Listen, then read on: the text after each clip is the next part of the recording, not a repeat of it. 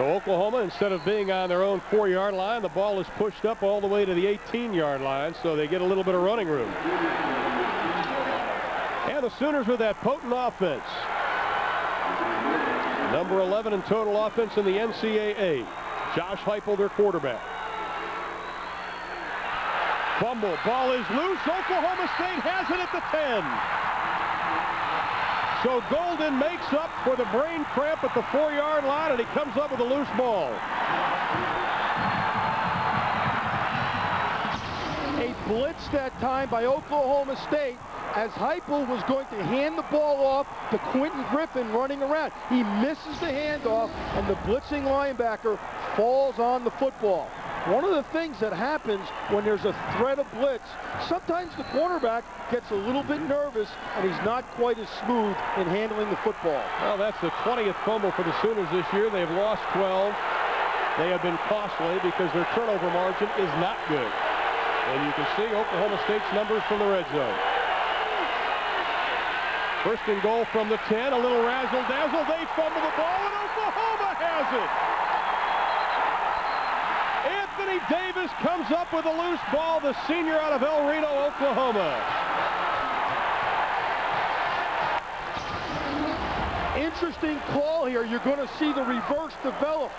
Jamal Fobbs is lined up as a wide receiver. He comes around and tries to get the handoff from Nathan Simmons, but they mishandle the football. Yep. Unbelievable turn of events here very early in the game. As you see, number 47, Ahmad Spence, fall on the football. My goodness. Well, once the emotion settles down, the bottom line is you have to execute, and neither team has done that so far. Well, you know, we talked about the trick plays Oklahoma State was going to run, but they had to execute them. So Oklahoma regains possession. They swing the pass out quickly. A lot of running room, and Oklahoma picks up major yardage on their first pass play. Pass was completed to Brandon Daniels. It's a quick screen to the outside. You're going to see on the bottom of your screen, Daniels is right here. The ball is going to be delivered perfectly, and this is almost like a running play because he gets the ball, he comes inside, he catches it, and he racks run after catch. That's a great way, Ron, of disguising a run. Throw the ball quickly out to a wide receiver. Pickup of 24 on the play, and the Oklahoma coaches have stressed. As soon as you catch the ball, turn upfield, penalty flag is thrown. We had some motion. And you know, you talked about the word rack, but they have, in their completions this year, they've had almost 1,700 yards in run after catch passes. False start. Offense. 5-yard penalty. Still first down. Well, the Oklahoma offense is the #1 passing offense in the Big 12. They're led by the junior Josh Heupel, completing 62% of his passes. He's thrown 28 touchdowns this year. Just about every passing record in Oklahoma history. He has had a sensational year. And he's been the perfect fit for what Oklahoma does on offense. From the shotgun on first down and 15. Heupel throws it out of the flat, and the pass is again complete. And again running room for Seth Luttrell. Luttrell, whose father, Jim Luttrell, played in many OU-OSU games, picks up good yardage. Pick up a 15 on the play, and that'll be another OU first down as we take a look at the rest of the Oklahoma offense. Stocker McDougal, the senior, the right tackle from Corsicana, Texas, is big, and he might be playing in the NFL next year. And, of course, we've already seen number 8, Brandon Daniels, the senior out of Ada, Oklahoma, the former starting quarterback. He is now their leading receiver.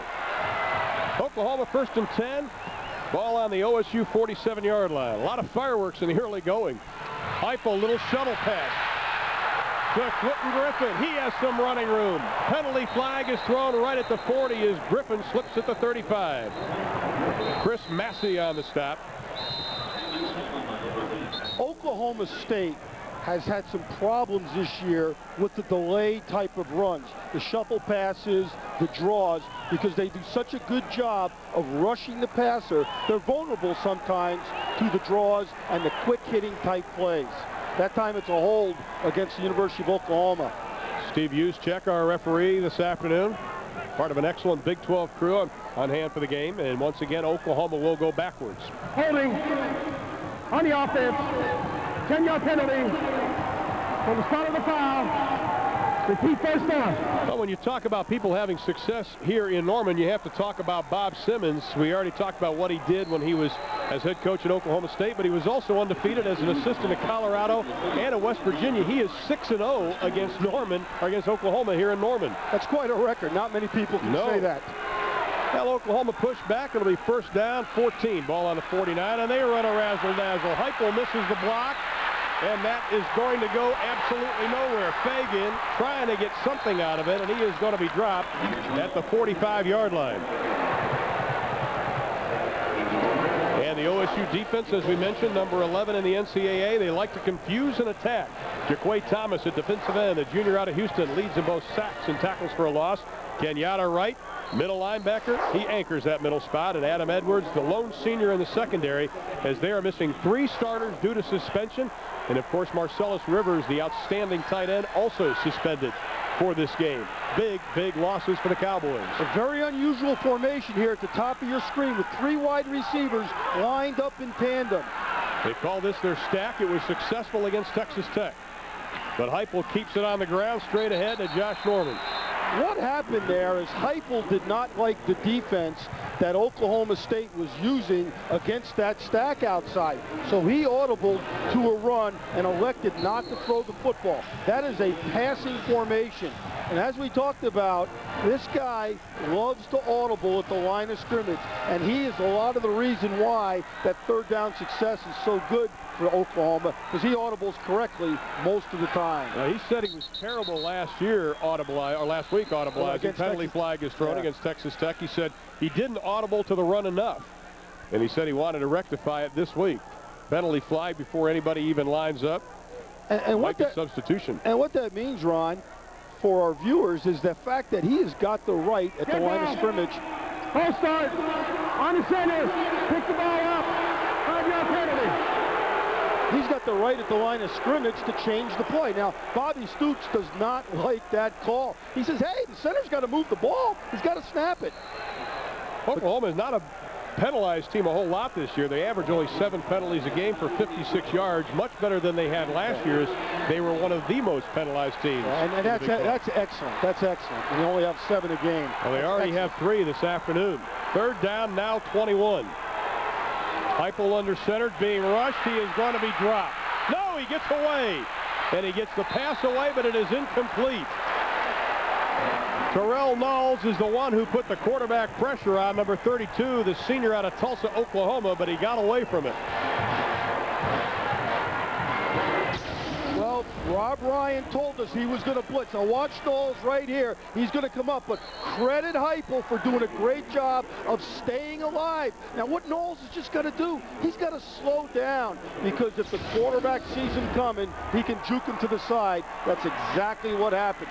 Good scheme, though, by Oklahoma State. Now Ferguson set to kick it away to Terrence Richardson. He is extremely dangerous, number 7 in the NCAA. They were concerned about his returns. Richardson being backed up, takes it at the 3. Backpedal, dropped immediately. 51 yards on the kick, nothing on the return, and Oklahoma State will begin possession with their backs to the wall. We have a timeout, 10:22 left to play in the first. We are scoreless.